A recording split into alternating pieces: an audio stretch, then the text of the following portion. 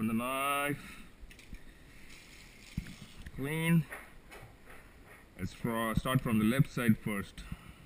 Look at these big rudders. Oh my god. This is the biggest sheephead I've ever caught. It's 9.79 pounds. Oh gosh. 23.5 inches long. Like those teeth? Yeah, he's missing one. He sure is a bad boy. He's been in too many fights before. See, this is where I hooked him. The size of the eye on him. They say sheephead have very keen sense of smell. Look at this. Yeah. Okay, let's get to the job. First, insert your knife just behind the rudders. Just do that. Do that. Just follow through his head like that, because there is so much meat right here. Many people just go like that, but I just go around like that. Turn him around. Cut it like that. Start doing that.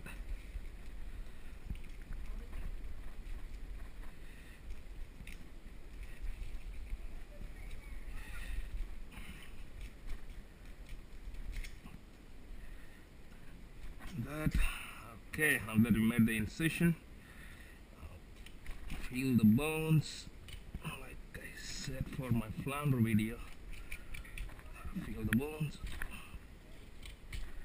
Feel the bones. Center bone right there. Just go on top of the center bone. Now you just go there. Go there. That. Do that. And then you lift it up and then see. Then you go over the rib cage like that. See that? See that? That's how you do. That's how you do it. If you can stay. Well, now you can see it's sliding all over the place. Usually I put a paper towel underneath it so it doesn't slide. So you go over the rib cage like that. Gentle strokes. Like that. Like that.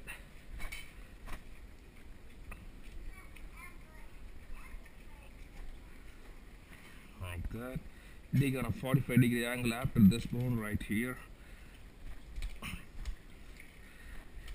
Go like that, like that. And then what I do is just go this way, this way.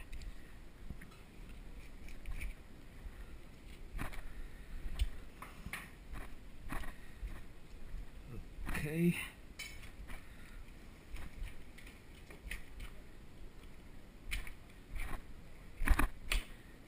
Now you see, that's one side of the fillet. Goes that way. You see, I took a lot of meat out of the head set. Usually when you see somebody do a fillet job on a sheep head, that's pretty much what you get. But look at mine. Goes on the head. Now pretty much, as you can see, I've taken all the meat out of this side and this side. And don't mess with the rib cage because you're not getting any meat. And even if you get some meat, it has some ooey gooey stuff inside it. It doesn't taste so good. So that's it. Just turn them around. Go to the other side. Same thing. Lift this rudder up. Just dig like right there. Do that. Come around. Press down on his head. Just like that. Now, here comes the magic part. Do that. Usually you can get this in one single stroke. Look at that. Look at that. Just slide just deep enough to cut his skin off. See that? Just like that. Just like that. You go here. Just do that. Now, feel the bones. Feel the bones.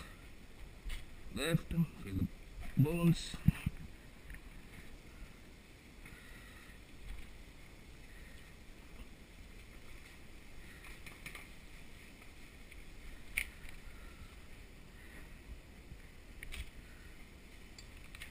Feel the bones. bones.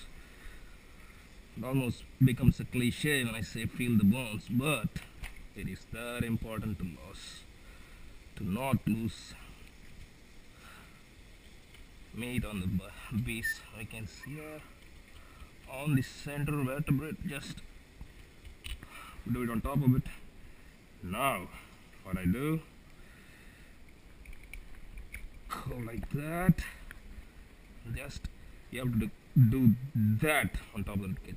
You see that? That's it.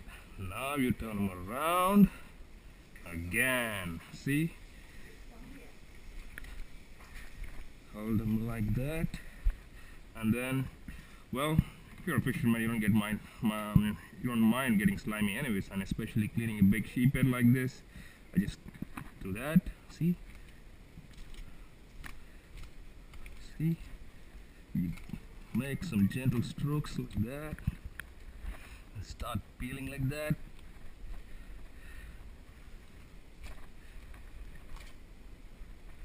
Gentle strokes, gentle strokes, gentle strokes, gentle strokes. Turn them around.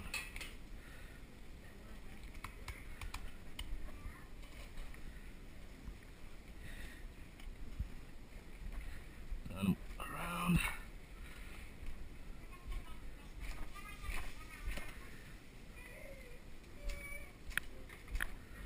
That's it. As you can see, this is a filleted sheephead. You have no mess, no guts popping out, except for some blood here and there, but it's okay. Took all the meat right out of here, meat out of here. The body cavity is intact. Meat is gone, meat is gone. Now he goes back to. You want the cooler? Open it. Open the cooler. There you go. Whoa, it's a big one. Okay, there you go. Well, I don't want to put all these scales in the sink, so I'll just go straight to filleting them. So now comes the good part, taking them off the skin. Well, you can cook them in so many different ways. Now this is a good solid fillet. You could have scaled them before you fillet them, or you can scale them now by putting them on top of a paper towel and throw them on the grill like that. Way Indians put in grease, you know. So I'm gonna fillet them and make some nice chunks. Recent recipe I found out real good that makes sheephead taste real good is blackened sheephead. That's right, blackened sheephead. Try it, guys. It's awesome. Get some Zetarian's blackening seasoning. And that's it. Let's go. Just do it right here. Go down. I cut like that. Just lift to make sure you're not missing any meat, and then go around that, like that, like that, like that. Okay. Feel the skin all the time, and then just lift your meat and then lay them on your hand like that, so that you don't make any mistake by waste a lot of meat. Okay. That's it, boys. Look at that pretty fillet right here. Again, like flounder, all fish have a skirt meat. I usually take them off, feed them to the pond fishes in there. They'll be happy with that. And as you can see, a big fish like this has been around for a while, and he has a considerable bloodline. I usually take all the bloodline out, so just white meat, and you all know how good a sheephead tastes. So let's go to the other fillet. I'm gonna put them right here. Oh, he doesn't even fit a plate, you know. Just put him like that.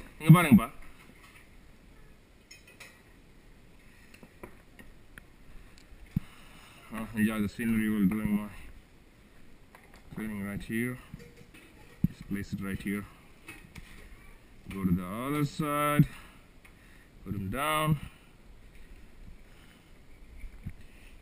Put him down. Put him down. Put him down. Lift him up. Lay them on your palm. Go down like that. My palm. My palm. And go like that. Alright, folks. Now that is a boneless sheep's head fillet.